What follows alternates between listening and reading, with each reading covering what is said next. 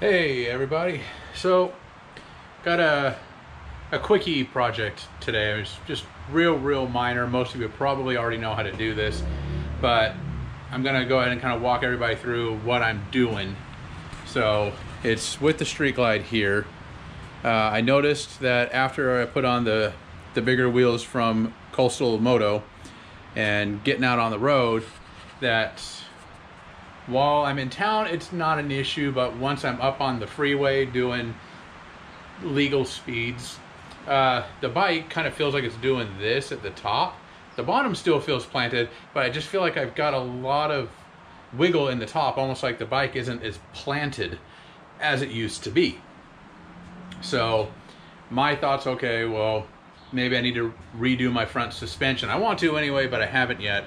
Thinking we'll do the Legends cartridges -1, that's another 800 plus bucks, or you know, just going through all these things. I mean, what could be causing this to happen? The wheels are imbalanced, my wheel bearing is tight, you know, it makes no sense to me why all of a sudden it would be loose, until the wife and I went for a ride, and then it felt like it was back on rails. So I had a light bulb moment that we're gonna try today, and then I'm gonna hop the freeway, give it a spin, see how it does.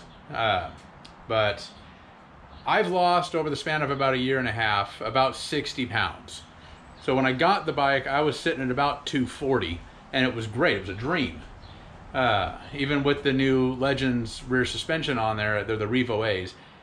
Just bolted them on, the sag was right, everything was just perfect out of the box. But I think now that I've lost some weight, maybe the geometry is off. So I'm gonna go ahead and pop the bags off. I've got a nice safe space over there to set them. I got a buddy of mine coming over because he's going to put a tape measure on the rear shock while I sit on the bike, pull a number, adjust. I'll kind of walk you guys through what we're doing while we're doing it. And then kind of go from there. So I didn't forget about giving everybody an update on the Springer. The video apparently wasn't recording or corrupted or something. So before I close this out, I will let you know where we're at on the Springer for any and all parties interested. So let me get these bags off, get those aside, wait for my buddy to show up, and we'll pick up where I'm about to leave off. What we're gonna do is, I got my handy tape measure, and we're going to be measuring from the center of that bolt to the center of that bolt. And I did download my directions from Legend just to confirm my numbers, but these are the 13-inch Revo A's.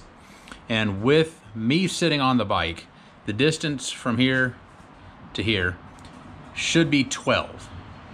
It's a different number if you have the 12-inch shocks. It's all in the directions, and it's very easy to read and understand, and you just go and download them for free at their website. So my buddy's here. We're just gonna, I think I'd need to soften this, which means I'm gonna grab a hold of this and twist it this direction. So clockwise, if you're looking top down, I'm gonna twist it to my left. I'm gonna give it a full rotation on both, and then sit on it, have him measure, and if we're not there yet, then we'll give it another, you know, half turn, quarter turn, one turn, whatever we need to make sure that I'm sitting at 12 inches center to center. So I'm hoping it's one turn, but who knows? It doesn't really matter. I've got about 1.25 inches of space from the bottom of these threads to this shoulder to the underside of here on both sides. So I'm already starting at you know, a matching pair of shocks. I don't have one jacked way up and the other one all the way down. That would be fighting me, but this distance here is the same. So we're gonna start spinning to reduce the preload, and then get the bags back on, go for a freeway ride, and hope for the best. So keep you in the loop. All right, so with me sitting on it, we were sitting at about 12 1/4, I believe, to 12 3/8. So we just gave this a half a turn on both sides, and it dropped us down to where I'm pretty sure we are tits on at 12. It's hard saying because, you know, that bolt's a little recessed behind that shoulder, and same down here. So just giving it the old hairy eyeball. Best we can tell, we're right at 12 inches. So a half turn took out a 1/4 inch to a 3/8 inch, or I guess added that much of a drop. So we get the bags back on, hit the freeway, see how she does. If it puts her back on rails, then I will take the sofa off, since the wife and I rode, put the Dominator back on, try again. And I mean, the seat shouldn't make a difference, but I'm slave for redundancy, so we'll see. But I will keep you guys abreast. All right, so we're back. Just took a quick jaunt out to State Line, which for us is, you know, the line between Washington and Idaho. There's a venue out there called Cruisers, and every Thursday they have a motorcycle gathering where there's live music and libations, and, you know, had a good time. But I will say that adjusting the rear suspension was not a 100% improvement. It was probably a 75% improvement, maybe 80 tops. So that still leads me to believe I think I need to bring the front end of the bike down, kind of bring it back to where it was stock, which would involve new cartridges. I'm eyeballing Legends. Last time I looked, they had a -1 kit, which would bring it back down to stock. It also could be that this is how the bike is going to handle now with the bigger wheels, having gone from a 16 in the rear, 19 in the front, to an 18 rear, 21 front. It might just be a little bit looser than how it's been for the last, I don't know, 4 years. So I'm going to play a little bit by ear and see. I might do another maybe 1/4 turn or another half turn on the rear suspension. I don't think it's going to make that much of a difference, but it's not going to hurt anything to give it a try. So if I would say at this point, if you're feeling like you made some big changes to your bike or some big changes to you, definitely consider readjusting your suspension. Because like I said, I was 240 and this was set right out of the box, worked like a champ. I dropped 60 pounds. I'm sitting in and around that 180, 178-ish mark, give or take Taco Bell. So I needed to loosen up that rear suspension, give it, you know, soften it up just a little bit. If anything, I would have thought, hey, I weigh less, I should have to firm it up a little, but judging by today, I think I went the right route.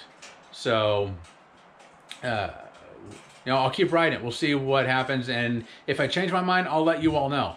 But as promised, an update, and turning my light back on, an update on the Springer. So, like I said earlier, I don't know what happened to the video clip, but we did have the seat off. We did put a voltmeter to the battery, had this up in the air, put it in gear, and spun the rear tire, because, you know, that's safe, up to, I think I got up to about 40 mile an hour on the speedo before it cut out and dropped and started throwing a check engine code. At that point, when it did that, according to the voltmeter, the battery was charging at 17 volts, which tells me that rectifier is bad. So today's Thursday, the 16th, I believe. 2 days ago, yes, on the 14th, I ordered a new rectifier from Dennis Kirk. It's a Drag Specialties premium brand. All in with taxes, because shipping was free. It was about 150 bucks. That is supposed to be in tomorrow.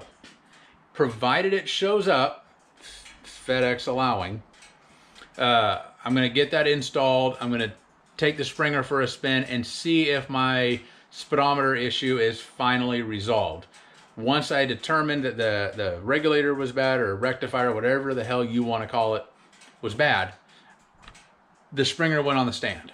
It went in the chalk, and it has stayed there because I suspect that is what fried my last speed sensor, and I wasn't willing to risk another $80 speed sensor just to keep playing with a Springer. So when it comes in, I'll do the install. I'll walk you guys through it and give it a spin and see if my problem is 100% fixed. If it is, you'll know. If it isn't, you're still gonna know. I'm hoping that's all it is, and the Springer is 100% back to good to go. We'll find out. So I just felt like I owed you guys an explanation since the GoPro kind of crapped out on me. So that's where we're at. Street Glide 75, 80% better. Springer hopefully to be 100% better after tomorrow. But you know the drill. Questions, comments, concerns, let me know. There's one of you out there in the UK that's always hitting me up, and I love your questions. I love your comments. It's fun. I enjoy the interaction. So please, let me know if you think I'm an idiot and the things that I'm doing are obvious. I want to know, because I am an idiot. I'm learning as I go, and you guys are along for the adventure. So if you would, if you like the video, hit it with a thumbs up,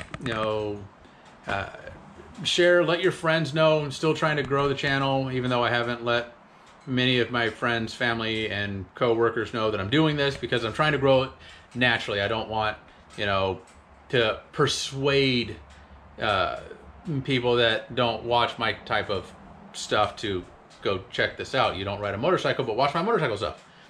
So, but that's all I've got for tonight. It's nighttime now. It was not earlier when we were doing this. But, so until next time, when we're doing the rectifier, we'll catch y'all next time. Later.